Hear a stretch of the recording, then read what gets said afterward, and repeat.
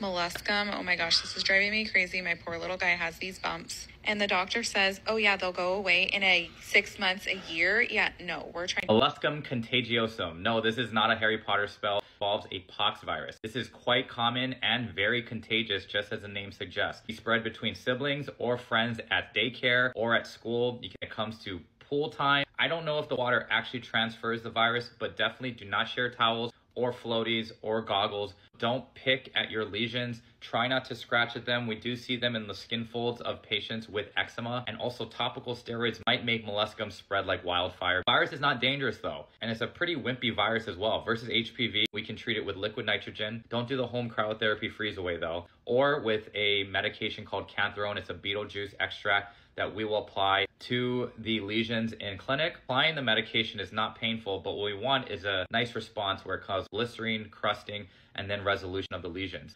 Pox viruses do cause a pox scar, and for us older people, I've had chicken pox and it leaves a pox-like depressed scar. You can see that with molluscum. It's not usually as deep as chicken pox scars, but it can happen, and we don't want that on the face. So see your dermatologist if you're having numerous lesions, if they're becoming painful, and if it's spreading towards the face. I don't recommend you going online trying to put various caustic chemicals on the face, because if that gets on your face, causes a chemical burn, or even near the eyes, we're in big trouble.